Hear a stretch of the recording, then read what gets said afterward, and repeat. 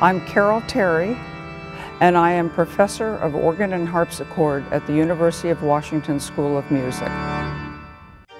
Seattle is one of the finest cities in the country for the number of instruments and fine instruments that we have here. And students know if they come to the University of Washington, not only will they have a good music school, but they will also have access to various instruments in the community. And they offer the students a wide range of opportunities for their repertoire.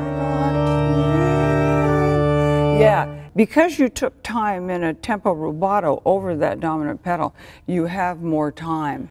I had been teaching off campus on many different organs, and it seemed that it was time to get something on campus for the students so they had their own instrument. And then the question was, what kind of organ?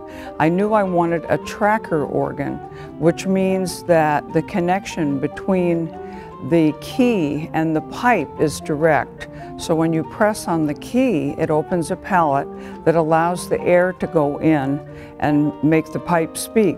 And I knew that the type of instrument that I wanted was a North German Dutch design, and that there were several people in the country that built this kind of instrument. It ended up that we went with Paul Fritz, which was lovely because he's a local builder, and he built this smaller North German Dutch design, which means that you have certain kinds of large sounds that make a combination that can be used for Bach and Buxtehude and Scheidemann and Sweelinck.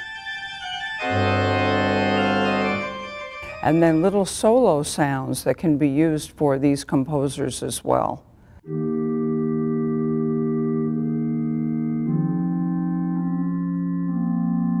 The organ is utilized in a variety of ways. We have the students use the organ for practice.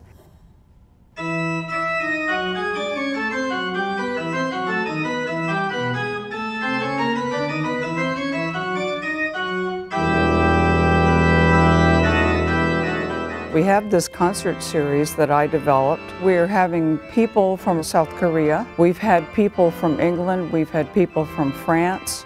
My teaching method is a varied one because I use so many different organs in the community in addition to the Littlefield organ.